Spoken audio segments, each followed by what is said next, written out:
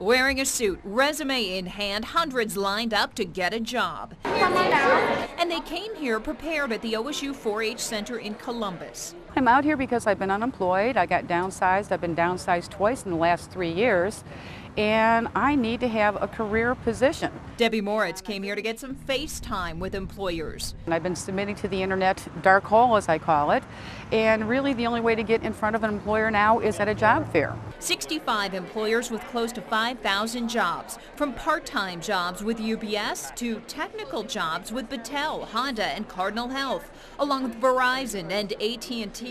Congressman Steve Stivers hosted this fair. It's a mixed blessing because I'm excited to see so many people here to participate in our event, but I'm sorry to see that many people are either unemployed or underemployed. But job hunters weren't the only ones here. Stivers heard from those mad, holding signs, fed up with the job losses in Ohio. I've been in the military for 26 years, deployed overseas for people's right to do what they want, and the fact that there are a few people here protesting, if that's what they want to do today, that's their right. Inside, resume writing and interview tips held for those who've been out of work for months, even years. I've been out of the workforce for a while, so being an older candidate and what have you, competing with the younger group. Just trying to find another part-time job, so something to help out with the income and stuff. So I got my resume into a lot of people. I shook a lot of hands. I thought I had some good conversations.